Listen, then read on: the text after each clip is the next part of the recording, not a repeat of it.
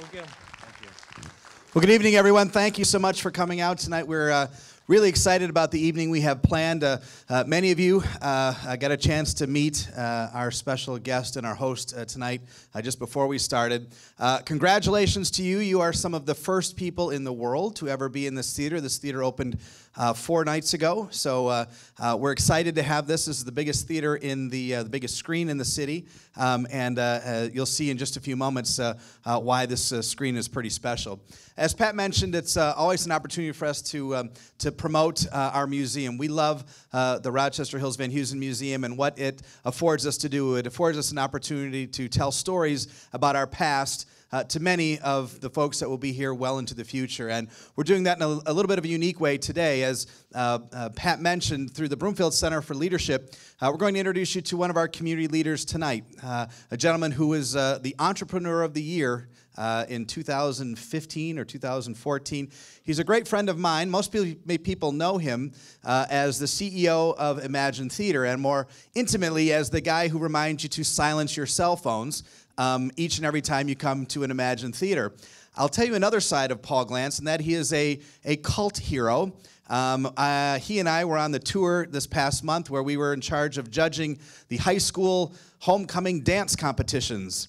And I came in and they announced me, and I got what you would at best call a round of applause. And then they announced Paul Glantz, and the place went crazy. They lined up about 12 deep around him for selfies, and I think even he was surprised at the way he's been embraced by the youth of the community, probably because most of their first dates occurred here at the Emagine Theater. I'm grateful for him because he's always very generous with his time and his talents and his treasures. This is a reinvestment in the city of Rochester Hills, and anytime we ask Paul or his team to help us out with something, they always say yes.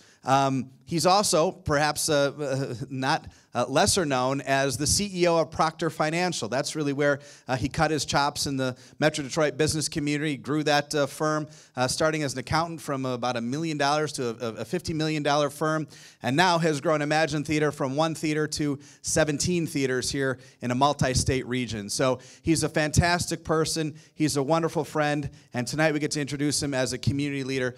He's going to talk for a few minutes, then we'll have a couple minutes for Q&A, and then we'll get to watch tonight's film. So ladies and gentlemen, a warm round of applause for Mr. Paul Glantz. Paul?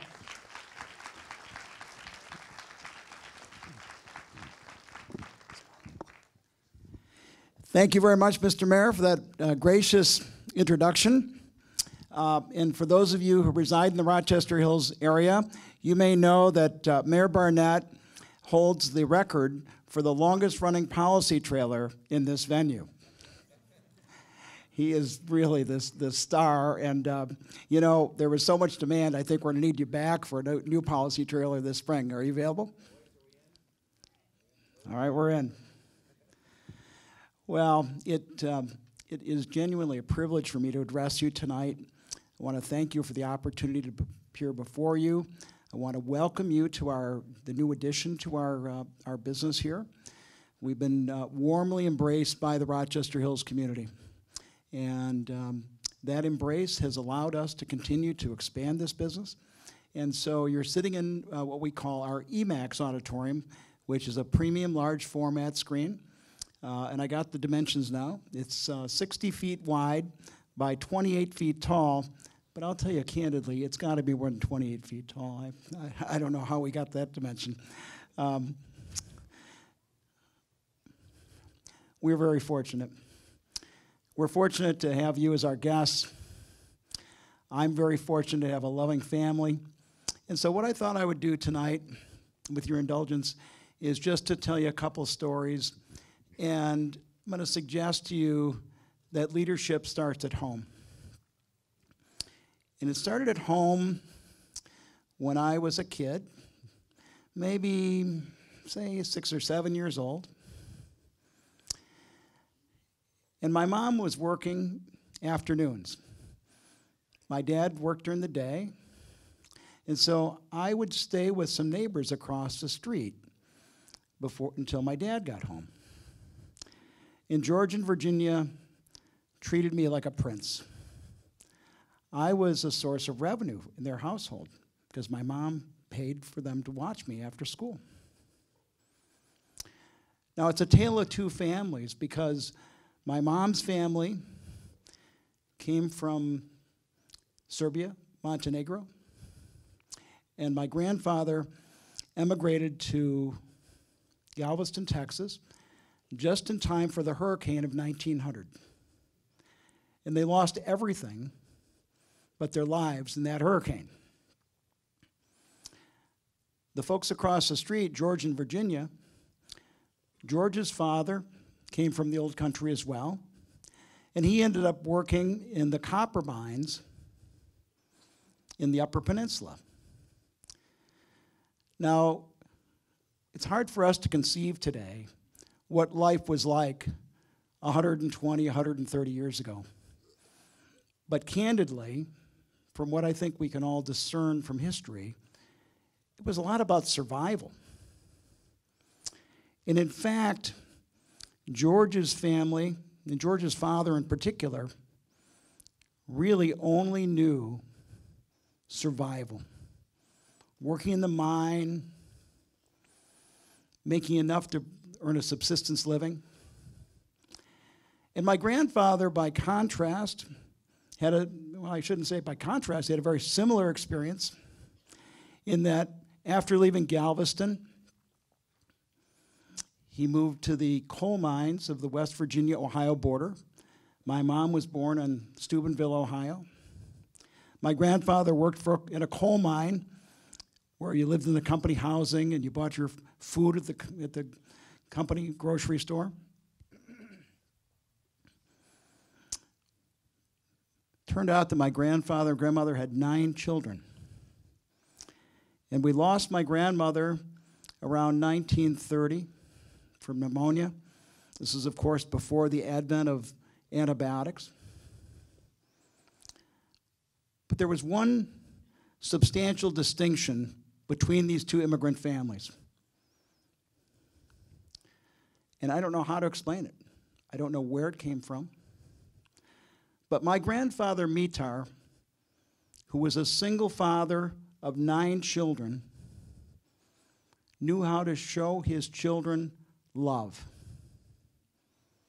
And the most important thing to Mitar in life were his children.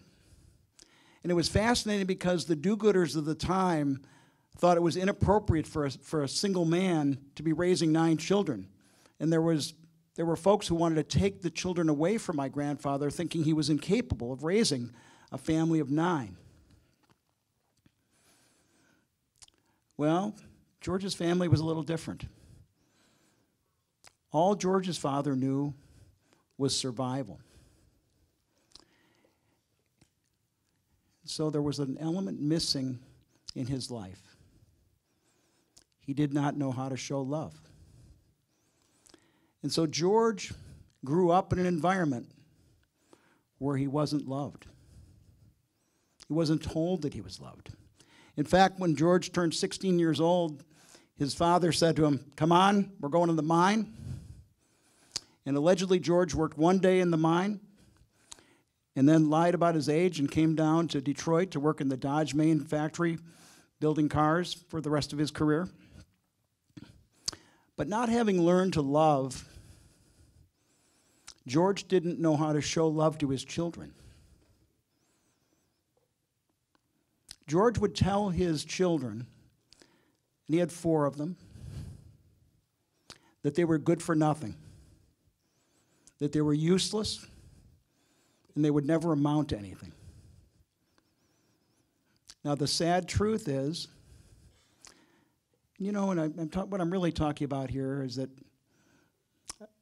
we're all shaped and our leadership skills are honed at a very young age. I'm not sure George was leading his family in an effective manner. I was the source of resentment in their family because they liked me. I was the source of revenue, and they treated me like a little prince. But we reap what we sow, and George, sadly, sowed seeds that resulted in each one of his 4 children spending time in a Michigan penitentiary. By contrast, in my mom's family, virtually every one of the children succeeded in life. Their children have gone on to succeed as I have. And why? They were loved. They were told every day of their life that they were loved. And contrast that with George and Virginia's family, where they were told they were good for nothing, that they were useless, they would never amount to anything. And by golly, George created a self-fulfilling prophecy, didn't he? So I would respectfully submit to you that we start by leading in our home lives. And if there's one takeaway tonight that I hope you'll harbor with you, it's when you go home tonight, I hope you'll tell those in your household, those that you love, that in fact you love them, just as I love my wife Mary, and my son Jim, who are here, we're both here tonight. And I love our son Jack, who's back home. I love you guys dearly. So that's my first story. Second one I thought I'd share with you is one I think is particularly poignant for young people. It's a lesson I learned sort of after the fact, and that is that whether we recognize it or not, we are auditioning every day. And we're not auditioning for things that we even know about. We could be auditioning for future consideration. And so my story goes like this. I had the privilege of graduating from Wayne State University with a bachelor's degree in accounting. That's where I met my lovely wife, Mary. Both of us earned a bachelor's degree in accounting. And I had the good fortune eventually to get a job in public accounting. So while I was working in public accounting for a big firm, then known as Ernst & Winnie, today Ernst & Young, I met a lot of lovely people. One was, in particular, a gentleman I consider my mentor and my friend to this day. His name is Jim Hahn. Now, I'm working for Jim in the early 80s. And by the way, Brooks, Bob Dado was part of that team too. Another good man from those days. I'm working for Jim, and little do I know, but I'm apparently demonstrating something that he thinks is of value. I'm just trying to do the best I can to work to the best of my ability. And apparently, Jim was sufficiently impressed that when I'm looking to raise what I would characterize as angel capital to build our first new build theater in the mid-1990s, I had a lawyer who originally was going to be our angel investor. He backed out at the last minute. And I'm scrambling. I've got land under contract, paid for architectural and engineering drawings. I've got a loan lined up with a bank, and we're ready to go build this theater. I've just got one problem. I don't have the equity to build this theater. That's when I discovered that apparently I had auditioned pretty well with Jim, because Jim saw in me a person that he could trust, a person he thought was trustworthy, someone that he thought was hardworking and diligent. And lo and behold, Jim and his friend Dale Hull were our original angel investors. They invested $450,000 in what's today Emagine in 1996. And without their $450,000, I can tell you I would not be here tonight. And so I'm sharing with you two stories that you might think are somewhat unrelated, but it all gets back to why am I here tonight? Well, I'm here because my parents loved me. I was their only child, and even though they fought at times, kind of a tumultuous marriage, candidly, the one commonality was they both loved their little Polly. And then it turned out,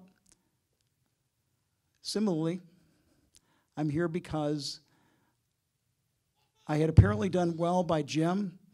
I had acted in a trustworthy fashion, and he entrusted his hard-earned capital to me and my then partner. And so we don't know what life holds. But what we do know is how we can conduct ourselves, how we can behave in society, how we can treat others. And I'd like to believe that by putting the interests of others ahead of your own, that they will take note and they will eventually reward you for your behavior. In fact, I often tell my teammates that it's their responsibility to provide value in excess of their cost. Now, I've had some people say to me, well, that's not fair. I should be paid what I'm worth. And in fact, that's true.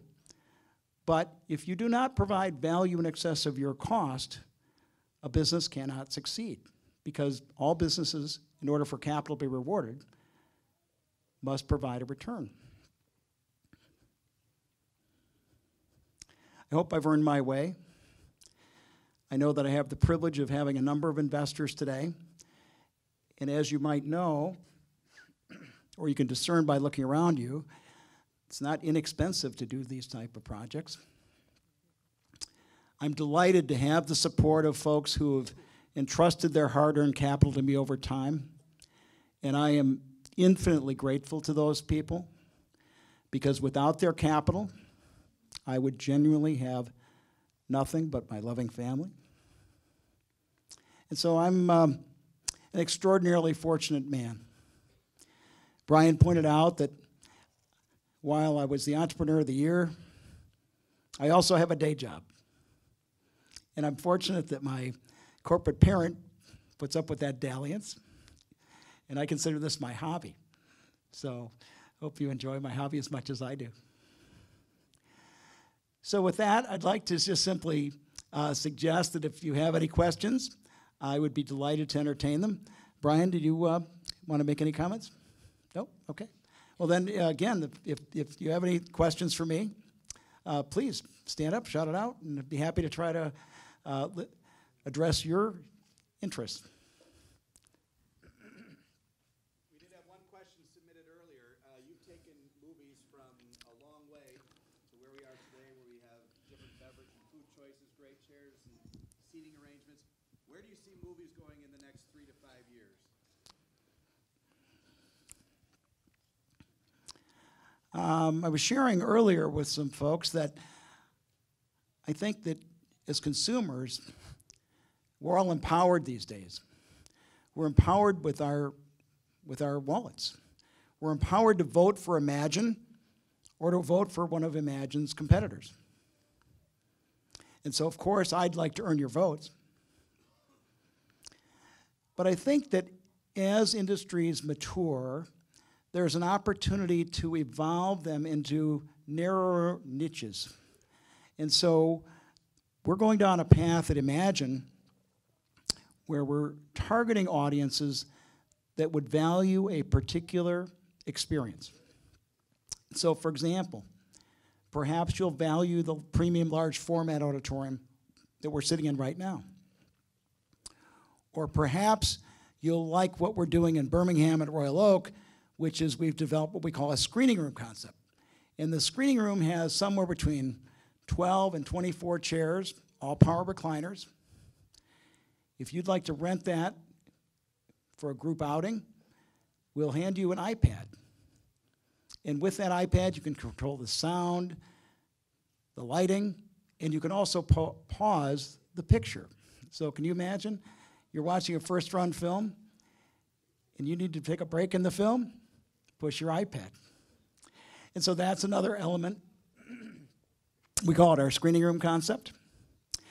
And so the broader question is, we don't know what the future holds, but we're going to try to make sure that we're meeting the needs of consumers. And so in addition to the two I've just mentioned to you, we have a concept called Dine and View, where we're bringing food and beverage to your chair while you're watching the film. Now, some people may say, well, that's distracting, and I wouldn't argue if you think that way. That's why we're going to continue to offer a traditional movie-going experience, which is what we have here largely. So we've actually trademarked the term movies your way. And so our theory is we want to learn from you, our guests, what you would value, and it's our job to craft that experience around your needs, your specific expectations, and in doing so, we hope to offer you a compelling value proposition and ultimately a wonderful out-of-home experience. One more question if we have it. Yes, Phil. Dining view is awesome. The turkey sliders are amazing. Truly great. Is there plans to expand on that in other locations? We're still learning from what we're doing in Royal Oak. However, we're using that as a basis to gather data to determine whether or not there's sufficient demand to expand it. And so the next place we would expand it would be in Royal Oak. And thereafter, if it continues to show great promise, then we hope to expand the dining view menu to our other venues as well. And so we'll be adding some additional cooking equipment here quite soon, which will allow us essentially to have the means to provide a dining view experience. And then it'll all be about whether or not folks vote for that particular experience. Because if you vote in favor, we'll have it. If you vote no, then we'll offer you a traditional movie-going experience. Brian, I'm turn it over to you. Thank you, Paul. So, out of curiosity, what happens if someone's phone goes off when you're actually in the theater? What do you actually do to someone who doesn't silence their phone when you're in the theater? I used to take ushering on personally, and I found it wasn't a good idea. And so now I have to call an usher because I had some folks being really disappointed with my behavior. We have some Oakland County Sheriff's folks who will just taser you. If your phone goes off, expect to be tasered. We'll just try it. We'll see like you do. We'll see how it works. We'll pilot it here in Rochester Hills, and we'll see. Maybe we'll try it in Royal Oak. Hey, listen, one more round of applause for Paul Glantz and his kindness in hosting us. So we're going to show a great picture here, a great film, The Justice League. It's had a great entrance into the market over the past weekend. I want to note two things. First of all, thank you for being here. Thank you so much for supporting this program, for supporting our museum, and for supporting our city. We're so blessed to live in a great community. You might think there's only one Paul Glantz. There really is, but there are lots of great people that make our community great. And we're grateful for the business owners, the residents, the PTA folks. So many people work to make Rochester Hills the preeminent place to live, work, and raise your family, and this is one of them. So we thank you for being here and supporting our efforts. As you leave the theater today, each of you has a gift, so we want to make sure that you get that, a thank you for supporting this event tonight. And finally, one quick story, because it's kind of interesting, and you may have seen it on the preview here if you came in early enough. In this movie, of course, you've got Batman, Superman, and The Flash. The Flash is Ezra Miller. Ezra Miller filmed a movie in Rochester Hills in 2011 called Sam, where's Sam? Where was it? Happy Day. Another Happy Day. Thank you. I should know because I was in the credits. I didn't do much in the film, but I got to make the credits. My wife was in the movie as well.